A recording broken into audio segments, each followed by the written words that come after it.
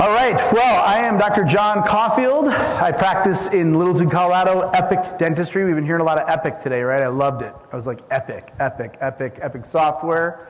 I have my friend here, an Atlas orthodontist, Dr. Randy James. I'm going to have him come up and introduce himself in a minute, but I was kind of going to start out first. And again, my practice, we talk about Airway, Sleep, and TMJ, and the more I'm talking about it and listening to what we just heard, I'm more about Airway, right? Because Airway is where it's really at. I did a lot of work with TMJ, and then I started realizing that really an airway is the most important thing we have. We breathe every minute of every day. If you're not breathing, you're not living. Sleeping is a third of our life, 8 hours a day. So if you're not breathing and sleeping, you're really not living in any way, either physically not living or you're not living very well. So that's why I really focus on these things. And the reality is we don't really treat sleep, right? Like, I don't do something to actually sleep itself. I do something to airway, to let someone breathe better, to let someone sleep better. So the nice thing is we don't have to feel like we're actually treating sleep. We're actually helping someone breathe better, have a better airway to breathe through, and guess what? You end up sleeping better when you can breathe. That's kind of how it works. So the airway and sleep and TMJ connection, this has been sort of my whole life, right? Like my entire dental practice. Proper breathing is nasal, it's unobstructed. We're breathing through our nose, it's parasympathetic and diaphragmatic. We're getting the diaphragm moving, we're letting the body know, hey, we're not in fight or flight. We're all right, and we'll sleep tonight, right? Everybody who knows me knows I like to drop these rhymes all the time. So very important to understand that how you breathe tells your body how you're doing. As soon as you mouth breathe, your body thinks it needs to do something. It needs skeletal activation. It needs sympathetic activation. So those snorers are sympathetic snorers, right? Parasympathetic is the diaphragm moving, the vagus nerve, the phrenic nerve. It's actually telling the body, rest, digest, let your body recuperate, let it heal. So, you know, so many times we talk about, and this is where we're going to go with this, is anatomy and function are very important things, but they're very separate things. So proper jaw position and development is what's super critical for a wider, forward, and adequate airway volume, adequate joint space, and adequate tongue space. These are the things, when I look at a patient, I look at, do they have enough tongue space? Do they have a scalloped tongue, right? Is their tongue trapped? They can't go anywhere except for backwards, and what's backwards? The airway. So a scalloped tongue to me is a very big danger sign. I look at their joint space. Do they have a vertical? Does their joint have room? Is it pushing against their ears? Right? You can put your fingers in a patient's ears, you can feel their joint shoving your fingers out of their ears, and you wonder why tinnitus and ear congestion and vertigo can happen with some of our TMJ patients.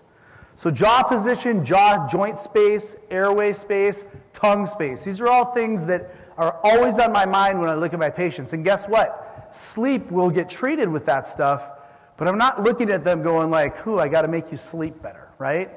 And honestly, after that last presentation, I'm like, I don't want to be in that work with any sort of insurance. I'm just going to treat the airway and not have to deal with all that stuff. But joking aside, proper neck position, curvature, and rotation, that's why I brought this guy. You guys are going to be amazed when you see some of our cases, what's happened between our patients with their airway structure because of their neck structure, right? We treat the front of the airway, but what about the back of the airway? And the back of the airway is the back and the sides of the airway. We're the front and the sides of the airway. So he and I literally meet in the middle. And that's where the fulcrum, right, of forces from the mandible is at C1, C2. And the middle of is where the airway goes to. Really critical. And I think you guys are going to start to see how important these things go together. Proper tongue position and function. Jerry did a great job this morning. Thank you, my man. I really appreciate you.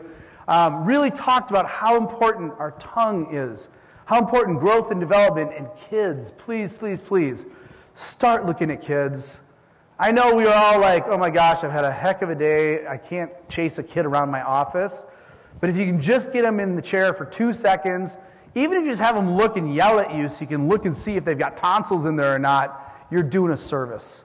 If you can start to diagnose lip ties, tongue ties, look for that kid that's mouth breathing the whole time.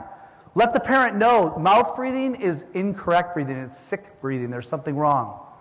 Even if they want to get them to a pediatrician or an ENT or someone else, start looking for this because it is so important because that's what's going to create the adequate intraoral tongue space. It's got to be proper swallowing and myofunctional training to support any oral space we do gain, right? And also to make sure that our teeth are lined up properly. You know, we all think our teeth just kind of magically come in the right place, but guess what? Muscles move bone, muscles move teeth. Tongue pushes up and out, cheeks and lips pull back and in. Where those two things balance is where your teeth end up. If the teeth aren't aligned, it's not because they were designed wrong or had the wrong GPS in them. Our bodies are incredible. They know exactly where every cell is supposed to go, but we have all these environmental things that are stopping the natural progression and growth. And thousands of times a day, kids are swallowing. Thousands of times a day, they have the opportunity to push their tongue up and resist that inward flow and inward muscle force. So we've got to start looking at the problem and figure out the real cause of the problem versus the symptoms and what are some solutions, right? So getting that and then the proper tooth position and the bite, the occlusion, right? We're all dentists, or a lot of us are dentists. I'm so glad we have some medical doctors here too because this is all overlapping. But we are in charge of that bite. Who else other than a dentist should own this bite? We got to know how to balance the bite, left and right, front and back. We have to know how to give it a proper guidance and proper support to the joint. We have to know anterior guidance, canine guidance, separation, taking away the posterior occlusion and the posterior neurology. As dentists, we are neurologists. Every time you change a tooth in the mouth, you just change the neurology in the brain and in the mouth. So it's very powerful stuff that we have to start looking at because we actually have a huge influence in joints and muscle and health. And so this is where all of this kind of comes together.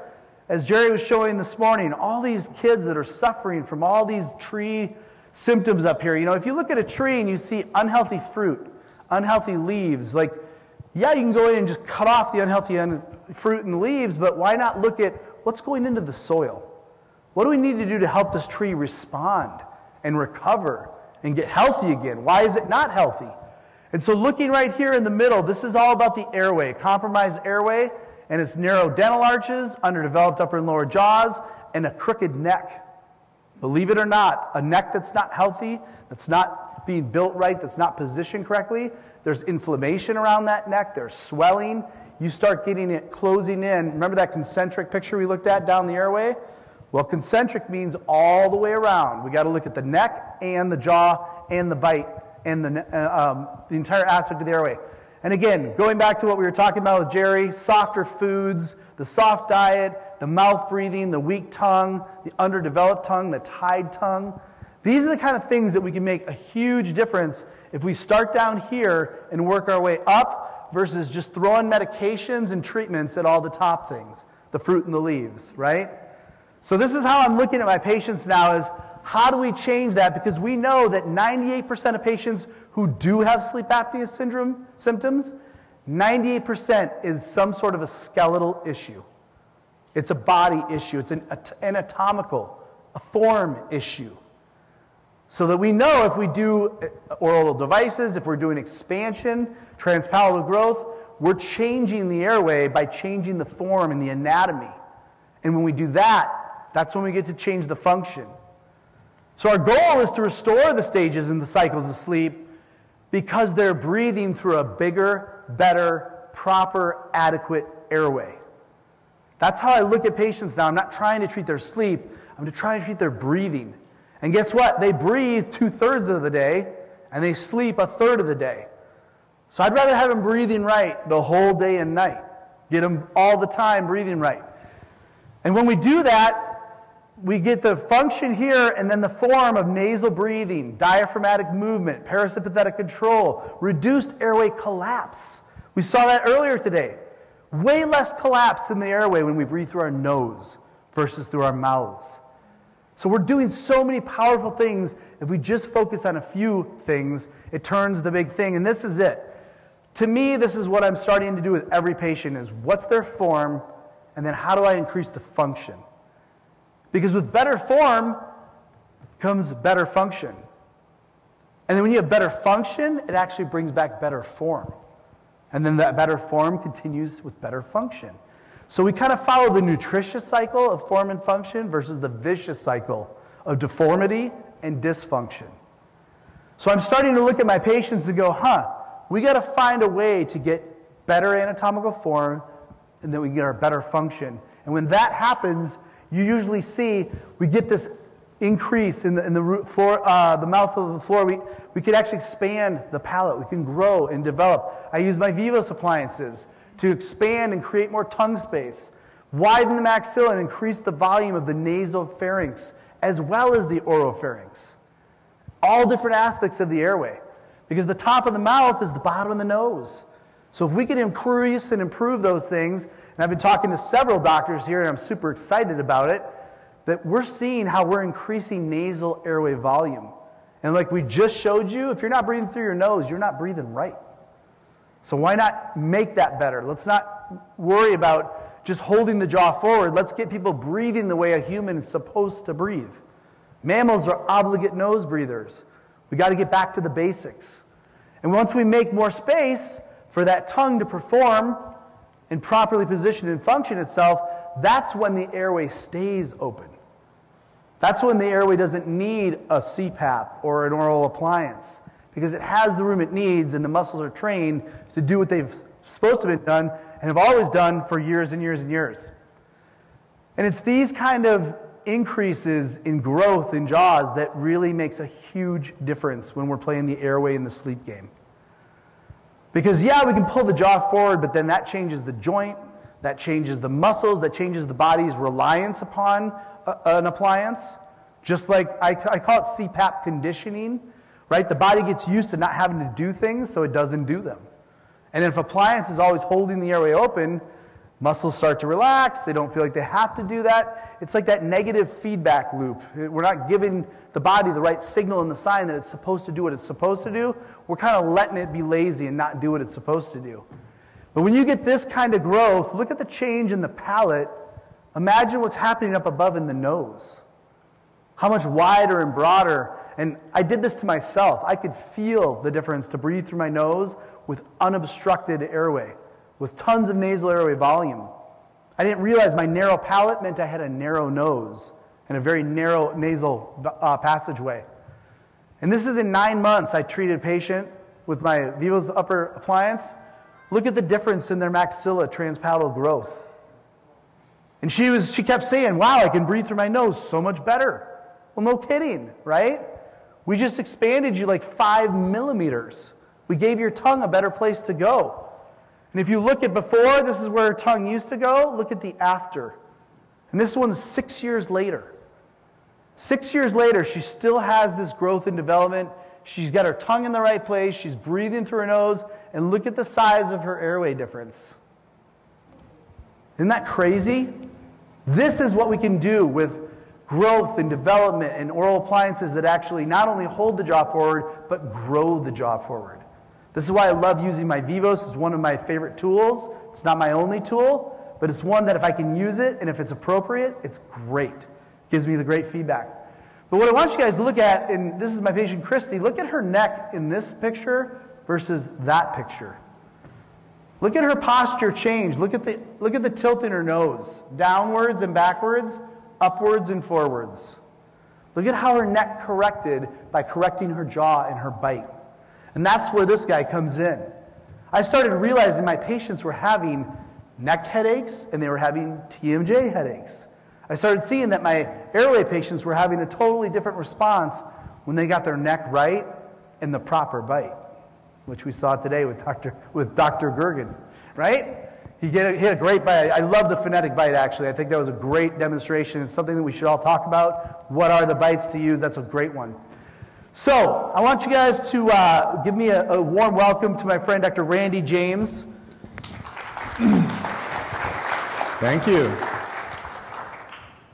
I feel like it is an incredible privilege to be here talking to all of you people, because everybody in the room right now that's not outside going to the bathroom, taking a pee, checking their email, calling their wife, calling their husband, if I don't blow your mind in the next 35 minutes, you will at the very least know a hell of a lot more than you did about the neck than when we start right now. So congratulations for those coming back in. I hope I teach you something and give you content to think about that maybe you didn't even think about had to do with your airway. Randy James, this is a derivative of a class I teach. Some of these slides we're going to pass right over. Some of them we're going to stick around on for a minute. But I want you to visualize and see what I'm talking about, because it's not just me standing here telling you that this stuff exists, it's me showing you. Is there an echo or is that just me? It might be this other mic. Okay, let me get away from that thing. You're good. Okay, so USC undergraduate, Palmer College of Chiropractic, graduate, postdoctorate or postgraduate training was at Sherman in South Carolina, Sweat Institute, St. Petersburg, Florida. I did postdoctorate dissection in Spartanburg. I did postdoctorate dissection in Marietta, Georgia. It would be safe to say that the neck is my thing. I've been married this September. I'll be with the same woman for 22 years. That's more than half my life. That's nice. Insane. Yeah, right? Thank you. I think we both need a trophy. I do have a family. We have Muffin. Muffin is my daughter. Her name is Caden. They're both gymnasts. Connor, Big Bear, he's my lifelong riding buddy. So I do have a family, and I have Berkeley. And Berkeley's a great thing to start talking about, because when I take Berkeley to the vet, what's the first thing the vet does? Is he pulls his lips up and looks at his teeth, because you can really figure out a lot about the health of an animal by looking in its mouth.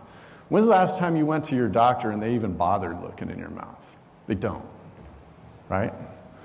That's interesting. So this is our pup. There's no conflict with me being here. I don't have a dog in the fight. I just want to show you what I know and what I've discovered. I do want to explain the functional airspace and how it relates to the neck. I want to explain how the upper neck dictates the size of the functional airspace. And I want to tell you how it can be corrected at the same time. And then the dog and pony show here, which is me and John, are going to teach you how to incorporate it practically into your clinics so your difficult cases are easier and you have better outcomes. Because I can tell you all, when third-party payers and people figure out there's a more cost-effective way to actually treat the problem than treat symptoms, and you guys are already doing this, while everybody else is trying to put their shoes on to come to work, you're going to be drinking from the fire hose of people coming into your practice. So you're already on it. Everybody else is going to be playing catch-up. This stuff is good enough for my patients. If it's good enough for my daughter, I obviously believe in it. So here's her kind of follow-up. Here's her airway that has grown. This is Big Bear. He's getting a tongue tie release. So, and you probably recognize the guy up there at the top doing the tongue tie release. So obviously, I'm drinking the Kool-Aid because I believe in this. So, craniocervical joint, that means the skull, C1, C2. All of us in this room have a bowling ball that sits on top of a little itty-bitty neck. That bowling ball weighs about 14 pounds. In our neck, the typical cervical vertebra, which means C2 and lower, has facet joints. Facet joints are a locking mechanism. They're a bulkhead. They keep our spine from moving too far. They limit mobility because all the spinal column is it's a conduit for our spinal cord to live in. And the bones around it just protect that. So part of the locking mechanism, part of the protection is facet joints. People go in and get spinal injections and facet blocks. That's what they're talking about, is facet injections. So those lock the spine from moving too far. The atlas and axis are different. So our head sits on top of this bone right here. So C1 and C2 are held together by a bunch of tough ligaments that all blend together. But what we don't have up that high in the neck is facets, so we have lots of range of motion. So we can turn and see what's coming behind us. If we had facet joints, you'd have to move like this. You wouldn't have a whole lot of range of motion. So you can turn your head easily, see what's coming behind you. There's a lot of muscle that layers over that. In fact, we don't even think some of this muscle contracts. I'll get to that in a minute. So you got a freely movable joint, nothing to protect it, held together by muscle and ligament. So it's susceptible to injury. You can hurt this thing. Now, not everybody's an ice skater, but not everybody's a dirt bike rider, but there's plenty of car wrecks. Anything where you get your head snapped around a few times, that can cause damage to the craniocervical joint. What happens? Well, people become painful at the base of the skull. They have headaches that stem from their neck. They go over the top of their head to above, below, or behind the eye. Their neck hurts. They have ringing in the ears. They have atypical facial pain that can get into any of the three divisions, V1, 2, or 3 of the facial trigeminal system. I won't go into this because it's too much. But what does happen is when the bone that holds the head up is tipped because those ligaments are damaged, your head's tipped. Your eyes have to be crooked with it. Well, guess what? We all want to see, our brain wants to see the world level, so we lean at the waist to compensate for that. So when you lean at the waist, it creates a whole body imbalance. It can make one leg shorter than the other, which is something we examine for, but also most people in this room should recognize if your head's tipped and you're leaning to one side, what's the jaw? It's a bone that hangs from your skull by muscle and ligament. It creates a malocclusion. Your jaw doesn't fit right when your head's crooked. So my neck problems complicate your dental problems. When our head tips to one side or another because there was damage or an injury there, something happens lower in the neck. This is biomechanics. This is simple biomechanics. We have something called coupled motion. When my head tips, the bones below it have to rotate. Lower cervical joint rotation is a biomechanical feature of head tilt. What I want everybody to do, if you will bear with me, reach up, feel right at the base of your skull, right at your hairline, right in the middle, and go down maybe 2 finger lengths, and you'll all feel this massive lump right there. Sometimes it probably hurts at the end of the day. Can you guys feel the bump? That's the spinous process of C2. So with big movements, tip your head to one side and then the other. Do you feel that bone flipping around and flopping in there? Okay. Now tilt your head just a little bit, like just millimeters, a tiny bit. Do you feel how much it really moves? So a little hinge swings a big door at the base of the skull. So if your head tips, the lower neck has to rotate with it. And this is going to be important just a little bit, in just a minute. The same thing's happening with rotation in your lower neck. You just can't feel it because there's too much muscle. It's hard to palpate. This is a big discussion, but I'm gonna wrap it up for you quickly. There is a ton of biologic investment in us being upright creatures with our head on straight. They went and measured how many muscle spindles. Everybody knows muscle spindles and proprioception in our bodies know where they are in position. I know I'm standing here with my hand behind me, not because I see that, but because I'm coordinated. That's because of muscle spindles and fibers embedded within muscle that tells my brain where I'm at. Well, guess what? In prime movers, like a bicep or a quadricep, I think there's like 40 muscle spindles per gram. In the masseter, 624. So you better believe the jaw knows where it's at in position because I can talk, I can chew gum, I don't break teeth when I chew my steak at night. These are the muscles that I talked about at the beginning that I kind of glazed over. A ton of muscle spindles per gram of fiber here, or per gram of muscle tissue. So we think these are actually sensory organs that hold the muscle at the base of our skull. It isn't necessarily contractile, it's just a receptor organ that tells our body where our head's at. We don't have to go into this. This I do want to go into. Anybody that's in practice, a provider that wants to know, how do I detect this? What makes me suspect this? Trauma, headaches, neck pain. My head feels too heavy for my neck. I feel like a bobblehead. You can poke somebody in the back of the head right where you just felt and push around in there. And if somebody says, ow, that hurts, I have headaches from there constantly, it's 99% likely that they have a problem in their upper neck. Okay, these are cases. These are ones that I'm working on currently or have worked on recently. Bear in mind, this is all geared up to teach dental providers how to recognize craniocervical injuries and defects on a cone beam CT. We're not trying to do that today. But what I do want to show you is how the neck affects the shape or the contour of the functional airspace. So, can anybody in the room tell me what view this is on a cone beam? Is this frontal, sagittal, or axial? We all say axial. That's right. It is an axial view. What's that? See, you guys are awake. Thank you. I thought I saw heads dropping. Yes, you're awake. Okay, airway. That's the airway. Thank you. Can anybody guess what this is? It's a vertebra. It's a neck bone, right? So the posterior third of your airway here, this is all your world up here. Back here, look. This airway is dictated by the position of these bones. I want to keep going. These are views that I take in my practice. I will talk about that here in a second. So here's the atlas. This is C1, an axial view. You're looking down the top, from a top view of this patient. This shows rotation of the atlas. It's a rotational misalignment. Look how close this bone and the soft tissue just anterior to it is to your airway. It's right there. Where's my localizer? I'm going through C2 right here. So this is the C2 cervical vertebra. There's your airway. Look how C2 is rotated. Why is it rotated? Because this person's head is on crooked. When you tip your head, the bones below it, you just felt it in all your necks, they rotate. This person's head is on crooked. They have a defect in their upper neck.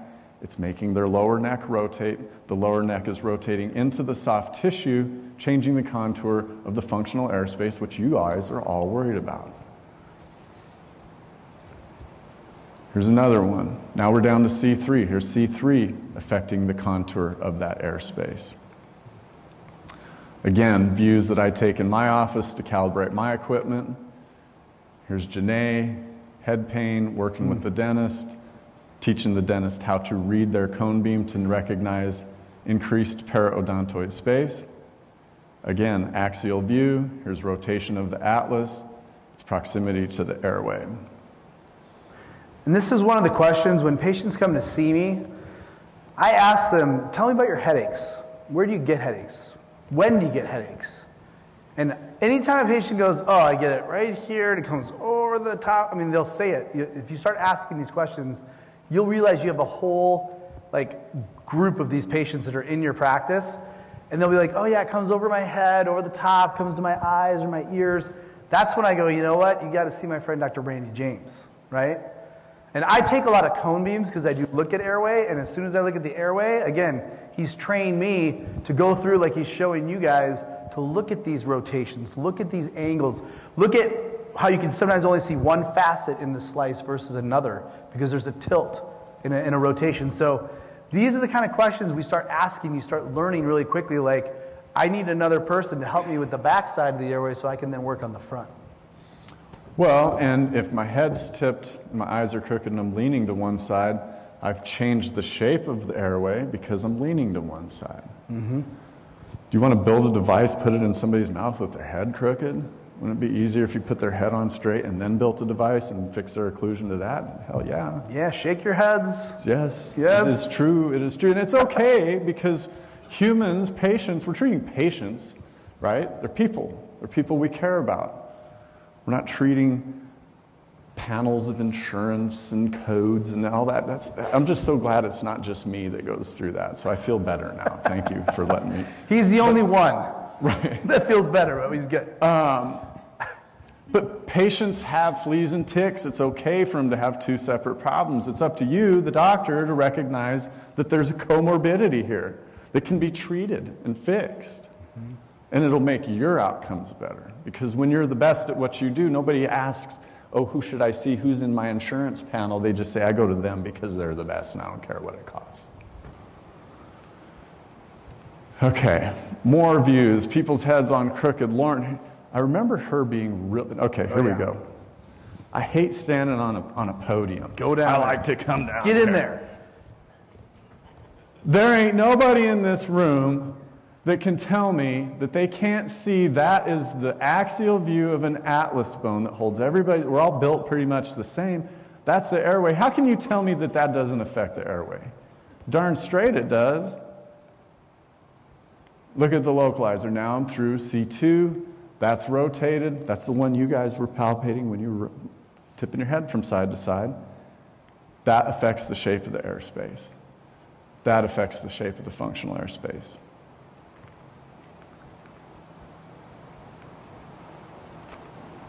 I mean, I just keep going on. I don't even want to bore you with all this. I think I proved my point. Here's some noteworthy. Look at this person. They're breathing through a straw from the bar downstairs. That's tiny. This person is sick. That's what this person's breathing through. I'm not the dentist. I'm not an airway dentist. But I got to tell you, that can't be right. And look at that facet. Look at the. Yeah, look at the atlas. You can only see one side of the atlas because you're looking at a thin slice of them from the top. Their head's so crooked, only one side of the bone's even in the field of view on this cone beam. I mean, okay, let's move on. Here, come on. Nobody can argue with that as you see it with your own two eyes. So at any rate, I'm proving my point. Neck dysfunction affects the shape and the size of the functional airspace. Might not be in every patient, but anybody that's looking at cone beams and sees something like this might want to give some thought to sending this patient to someone who can help correct that. I can't see it. Can anybody tell me what is noteworthy about this? Right in here. Does anybody see something right here? That's a calcified stylohyoid ligament. That's eagle claw syndrome. So the styloid at the base of the skull that attaches to the hyoid bone calcifies. And guess what? You see them a lot on cone beams. Here they are in the axial view. These things come down massively. I almost missed them on my x-ray, but there's a shadow of them right there. This person has been working on these for a while. Here's the 3D rendering. So that's bone embedded in soft tissue that's not supposed to be there. And right there, right between the back of that calcified stylohyoid ligament, but just in front of the atlas, is something called the jugular foramen. Guess what comes out of the jugular foramen, besides the jugular vein? Glossopharyngeal vagus. I mean, this is way back for most of us. I'll admit, I even looked on Google to remind myself. They're both mixed motor nerves. Especially glossopharyngeal, it innervates the palate. I don't know. This is just the emerging things that are coming up that we're thinking about now with this upper neck, the anatomy involved. Could there be nerve root irritation that lets the soft palate fall down? Sure. I'm just putting it out there because you guys are the thinkers. You guys are the ones that are here in this emerging thought process. I'm just putting this on your plate and letting you chew on it for a second. Pun intended. Any questions? Back here. Yes, sir. Yeah, or come up. I was looking at that. I don't know. Well, we're kind of through the cone beam. Look, we only got 15 more minutes left. I wish you would have said something. No, it's a great thought. It's a great thought. Thank you. I wish I would have thought of that. I'm going to tell you, the airway gets smaller the more the neck rotates. Yes, Just sir. a quick question. Yes, sir. Because you said, do you have any questions? And I've got Sure. the doctor and the chiropractor, and you haven't mentioned the quadrant theorem of Gouset and where the middle of rotation for the jaw is. Say again. I'm sorry. I actually said C1, C2. I was talking about that. Okay. Yep, I mentioned it. Okay, so the quadrant theorem of Gouset basically was figured out by a mechanical engineer, and when you take in both translation and rotation of the mandible, the middle of rotation of the jaw is on the dens of C2. C2, yep. Right. So when we look at forward head posture, 100% of the time we're looking at abnormal function at both C1, C2, and the jaw joint. Yep, exactly. And that's either they're all right or they're all wrong. That's right. It's the form and the function. Well, and I think you, Dr. Ira. You make a great point. And I think it kind of leads into the next thing, which I don't want to sit here and sell myself, but if you're going to treat your patient, you're going to send them out to have something done about it. You sure don't want to send them somewhere where they're going to get hurt. And you don't want any egg in your face. And so that's what I do for a living, is I treat the upper neck. Because you are trained, it doesn't matter if you're a medical doctor, I'll get to you in 1 second, you're an osteopath, you're a chiropractor, you're a PT, anybody that manipulates the neck, they flat tell you in school, do not manipulate the upper neck. There is a vertebral artery that goes through the little holes in the side of the atlas. And if you wrench on somebody's neck too hard, you tear the intimal layer of that artery. It can kick blood clots. They get in the circle of Willis, and you'll stroke a person out. This happened in North Carolina a week ago. Does anyone see it in the news? I thought it was Atlanta. No, it was must have North been Carolina. two. Well, you're right. There was the one in Atlanta that he went to North Carolina because he had places. He lived in North Carolina, I think, and went to Atlanta. Okay. So people, oh, you go to a chiropractor, they'll kill you. Well, it ain't a lie. It doesn't happen all the time. But if you're going to be the one saying, hey, I think you have a neck problem and I'd like you to go get this corrected, I want you to send you for this, I suppose there'd be some vicarious liability, so you better watch who you're referring to.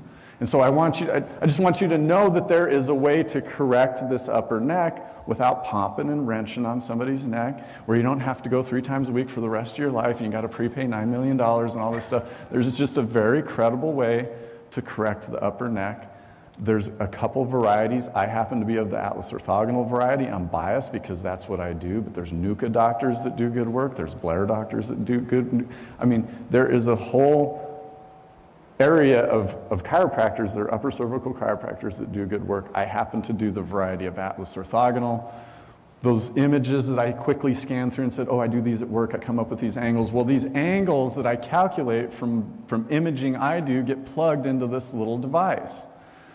This is attached to a gantry that has angles of measurement in degrees here, which fixes rotation. We talked about rotation. And then this fixes laterality. So I can fix 2 parts of the issue at the same time. I didn't make this in my garage. Somebody else came up with this. It was made in Georgia Tech. It emits a sound wave that's the equivalent of 3.5 pounds of pressure. Hardly feels like it does anything, but like I said, little hinges swing big doors. Goes right behind the ear because anatomically that's where the atlas is at. When we apply this correction, we expect when we push at the base of their skull, that's no longer tender. They say that feels better. If I've made a correction to somebody's neck and I put their head on straight, when they sit up, their center of gravity goes back to the middle. Their leg length changes, but more importantly for you, when I have taken a head that's over here and a jaw that's over here and I put it in the middle, now their teeth hit differently. So this is why, if John has a case that he knows is going to be a problem and he wants to start with me to make a better outcome, they go to me, I treat, and they go directly to his office without any meals, no gum chewing, no talking. Try to get over there before you bite down on something.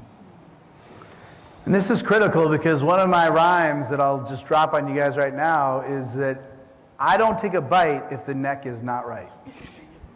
And I'm dead serious. Because guess what? I've done it. Patients are like, I don't want to see a neck doctor too, just do my case, right? Well, now I start doing their case, they're not getting better. I'm like, look, I really think you need a neck correction. I've put all this time into making a perfect orthotic. I had the bite dialed in.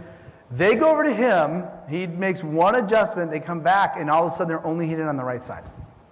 And I now have to like totally redo my entire orthotic to then land these dots again back where they were supposed to be.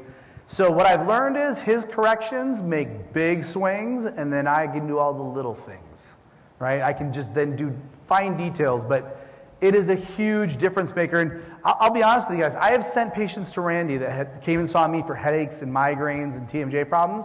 As soon as he got their neck on right and their head on straight, all their headaches and migraines are gone.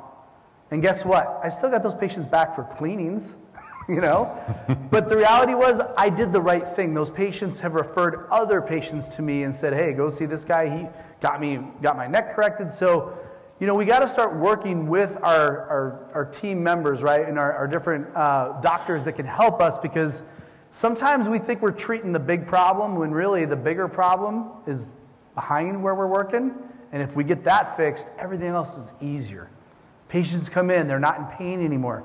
He's called the Headache and Spine Center for a reason. And like I said, I know which headaches are caused from the mouth, from the TMJ, the masseter, the temporalis, lateral medial pterygoids. I know which ones are going to cause what they're going to look like. And I also know now, luckily through his teaching and working with me, which kind of headaches he can help with more. And so my goal is always, let's eliminate as much as we can from the get-go and then go from there. Dr. Jerry.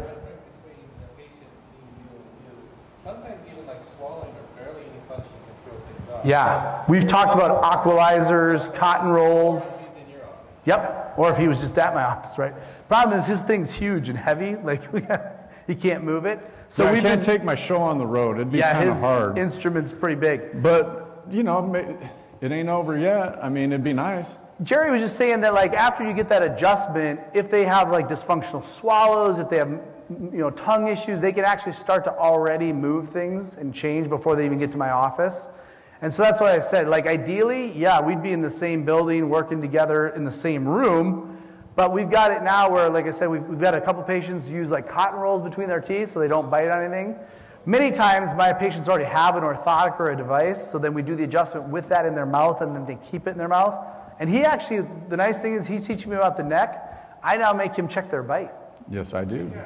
Yes, right? That's right. I'm like, hey, tell me how the bite is afterwards instead. So yeah, and it trips the patient out too, because I tell them, I'll say, check your bite, see where you're hitting. Can you just get it in your mind's eye?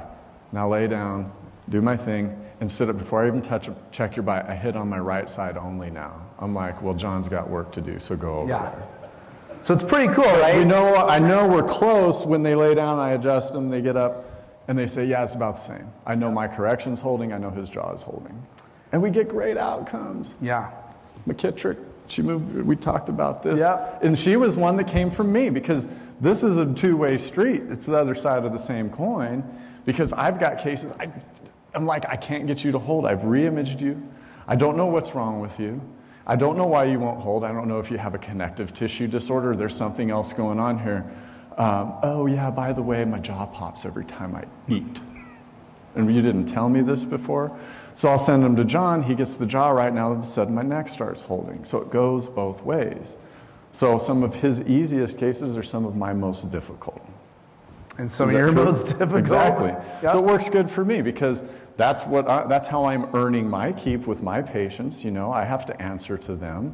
I have to keep my spot on their team, right? So it's about outcomes, it's about happy patients. Because that's ultimately what we're treating is patients, and when they're happy, everybody's happy. That's as good a metric as anything, right?